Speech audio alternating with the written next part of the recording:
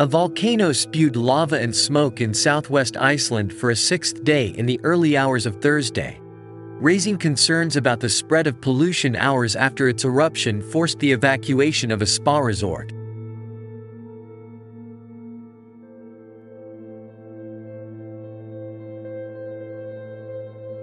Fountains of glowing molten rock shot into the night sky when the volcano first erupted on the Reykjanes peninsula on Thursday.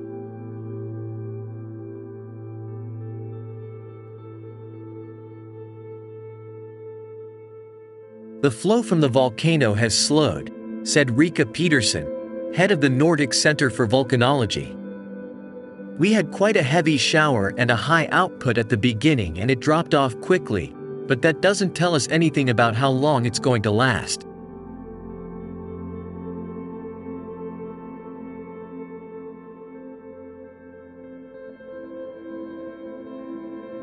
The Meteorological Office warned that winds could carry gas pollution from the eruption south and southeast.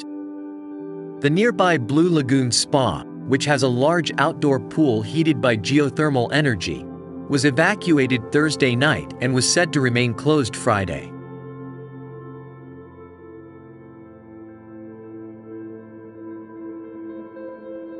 We just went there as tourists looking for a fun day, said real estate broker Dennis Murphy, of Cape Cod, Massachusetts, who was there with his daughter.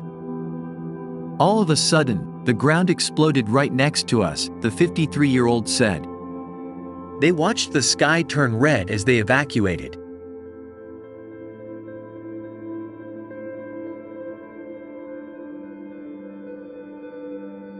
There was a sense of urgency as we tried to get out of there.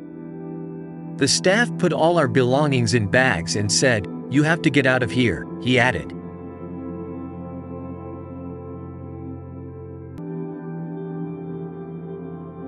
About 1,300 guests and staff were at the spa, Icelandic daily Morgunblaðið reported.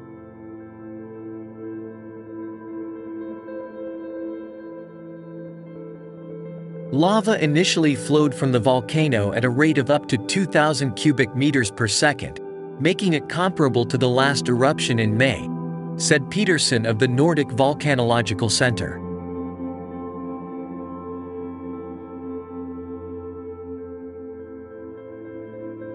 The length of the fissure on the volcano, which has erupted 6 times since December, grew to 5 kilometers, 3.1 miles, during the day from 3.9 kilometers, 2.4 miles, on Thursday night, Peterson said.